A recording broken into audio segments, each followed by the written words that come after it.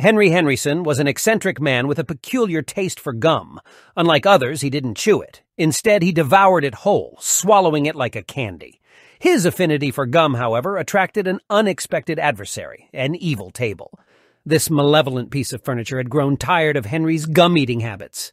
It resented the mastication-free feasts and decided to take matters into its own legs, literally.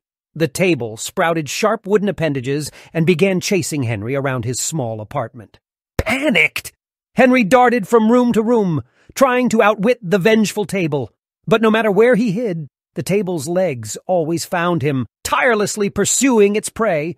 It cornered Henry in the kitchen, raising its pointed legs menacingly. Just as Henry braced himself for the inevitable, he remembered his gum-eating prowess.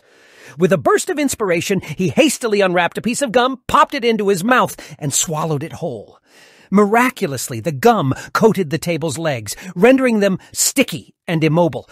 Henry seized the opportunity, making his escape while the evil table struggled in defeat. From that day on, Henry continued to savor his gum, but he remained ever vigilant, ensuring that no other furniture harbored similar grudges.